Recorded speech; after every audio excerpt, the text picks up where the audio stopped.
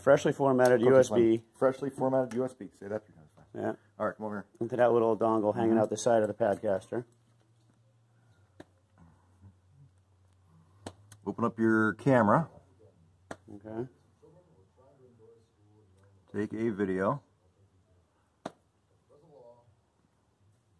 Turn on the mic. So it's ticking on. Yeah. Okay. Yeah, 3, 4, 5, whatever. Still got whatever seconds there. Yeah. You're going to go into your photos to find the video you just took. Okay. Presumably the last one. Mm-hmm. And then you got to send it to files. Where is it?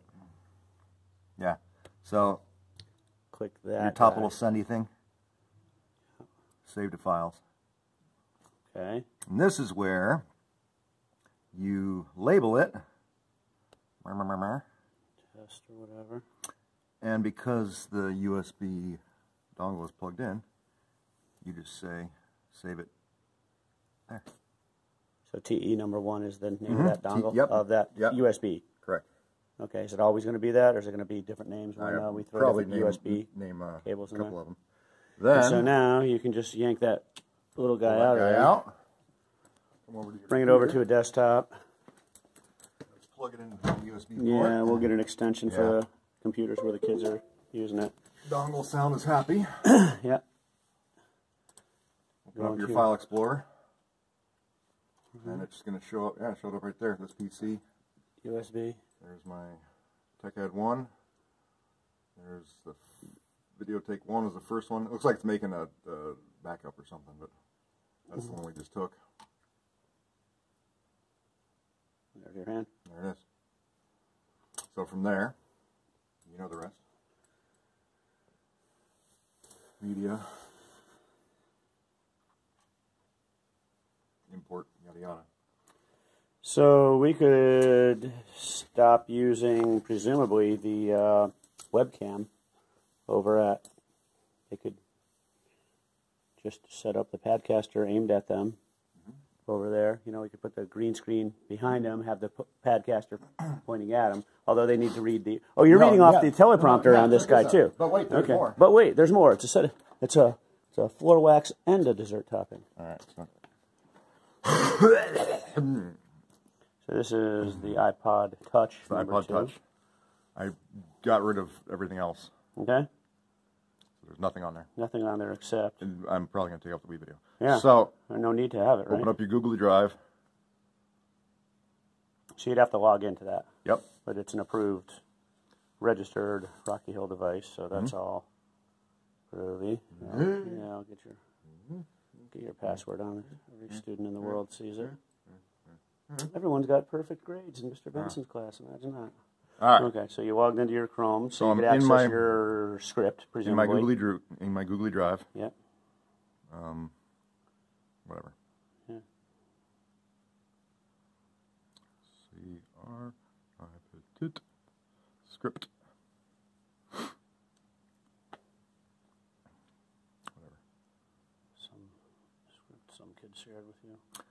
What I did, click on it. Come on. Come on now. Okay. Yeah. Select all. Copy. Yep. So I copied it. Now I go into Parrot, which is still running. I'm going to create a new script.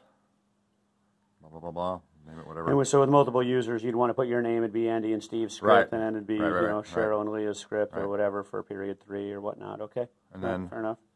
Hold it down. Paste. Done. That's the save button. Okay. Okay. There's my script. What I'm going to do, this is cool, if this works. Open up the script. And pull down both sides of this doodad, because it's spring-loaded. Spring-loaded. Slide it in there so it's spaced evenly. It automatically reverses and flips the words? Unless somebody presses the button, yeah. Okay, so you've got it set that way, so yell at the kids that change that. Yep. And then, if you have this clicker, the middle button starts and stops the script. Oh. So if you're sitting here, you can do that. The side button goes quicker, slows it down so you can get your speed.